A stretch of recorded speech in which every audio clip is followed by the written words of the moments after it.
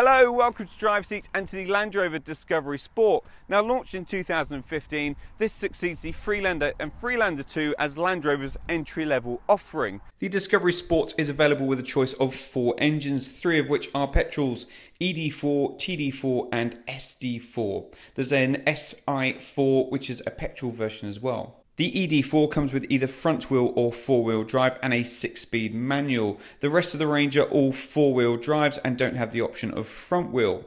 The SD4 and SI4 both come with automatic as standard. I think you'll agree that the boxy looks of the Freelander have been well and truly ditched for this sleeker, more attractive Discovery Sport. We're testing the range-topping HSE Dynamic Luxe, which gets body kit to make it look even more attractive. So there's deeper front skirts, a revised grille, these deeper side sills, and then some black finishes. So we've got the black 19-inch alloys on this model. You get black wing mirror housings and a black roof. While around the back it gets a redesigned bumper. Now if you go for the more powerful diesel engine, this comes with 7 seats, the entry level just the 5. This also gets a electric powered tailgate as standard.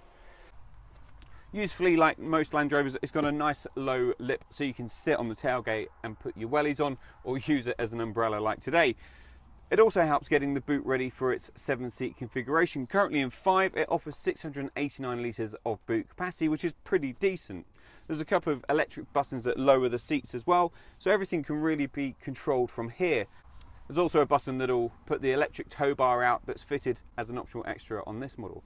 First thing I need to do is remove the load cover, but that instantly asks you a question: where do you store it? And yet I'm still to figure out where that should be. To put the seats up, pull the 2 handles and it's that easy to get it to 7 seats. Now the problem is the capacity once that up is 189 litres, which is no better than a city car. So before I attempt to get into that 3rd row, let's see what it's like in the 2nd row. Well, I've got a nice high up seating position. I've got a really nice clear view round. This model's got the super expensive infotainment system on it for the rear.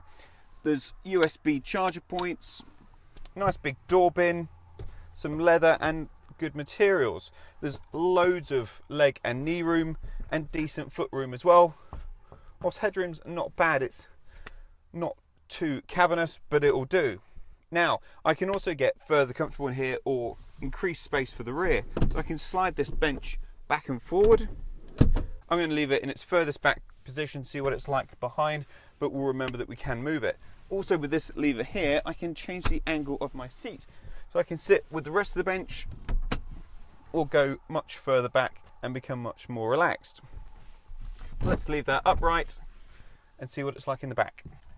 Now using this lever up the top once again, lift and pull the seat forward. That's quite high and narrow, but I'm in just. So pull the seat back and yeah, for an adult, for me, there's not enough room, but can actually change that to there. Now, if that's in that position, there's plenty of room.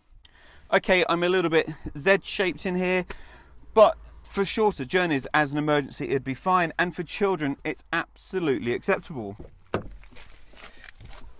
In the front it's very typically Land Rover, so there's nothing in here to really surprise you. You've got your big infotainment touchscreen at the top, dials through the middle with your ventilation, but then the off-roading section's been moved up a little. There's also the rotary gear selector that rises out of the dash when you start the car, which we've originally seen in Jaguars. It's a lovely place to be in here. It's not as stylish as many of the Range Rovers, but that will set this apart more as the Discovery brand.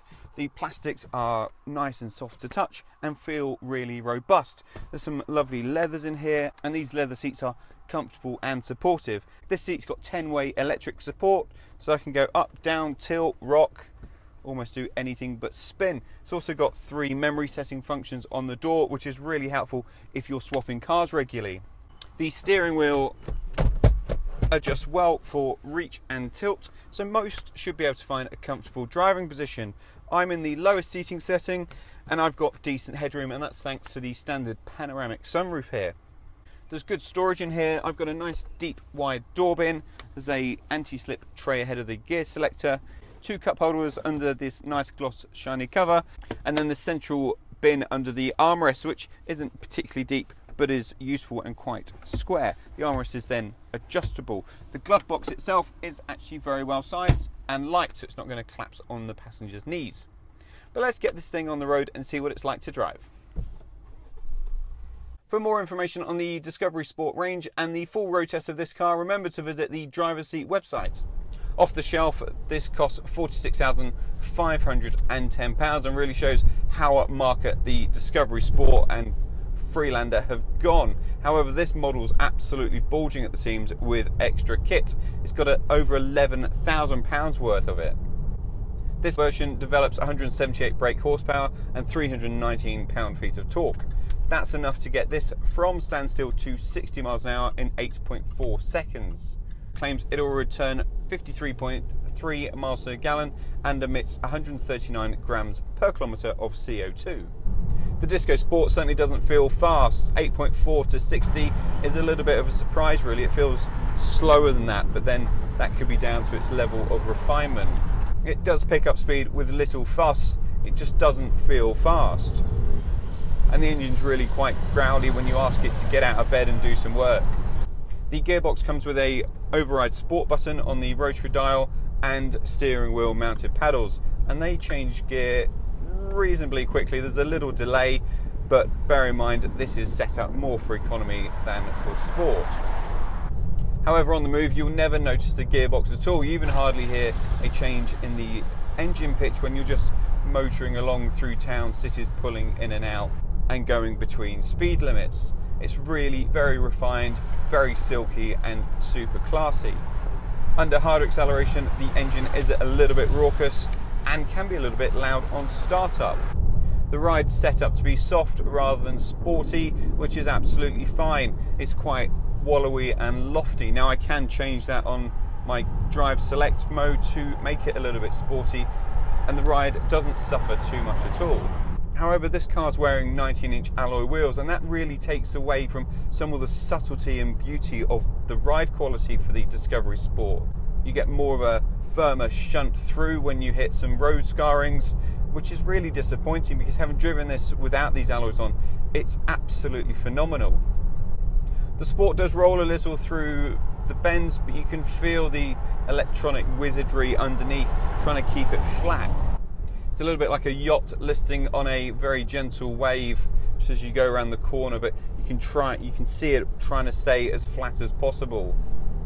It's wonderfully damp though. Go over a little crest at speed and it settles beautifully on a road that's got undulations all over the place. You just feel it wanting to settle down and sit you back still so you're not rocking and rolling all over the place.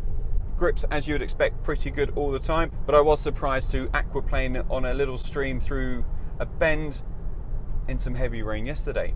The steering's well weighted, it's got a really lovely consistency to it, real creamy delivery. It's going everywhere I want it to go, so I've got no quibbles there.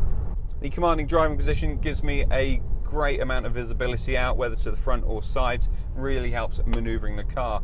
Over the shoulder, the rear pillar is a little bit squared off, but this has front, rear parking sensors and a rear view camera, so any manoeuvring when you're going backwards is really helped out.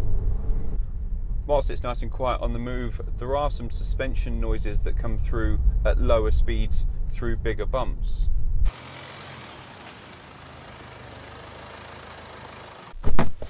Well, the Disco Sport's just so highly accomplished. It can go anywhere, it can take you out to dinner in the evening and you don't feel like you've turned up in your Wellingtons. It's a great looking thing. It's also packed full of tech and is luxurious inside.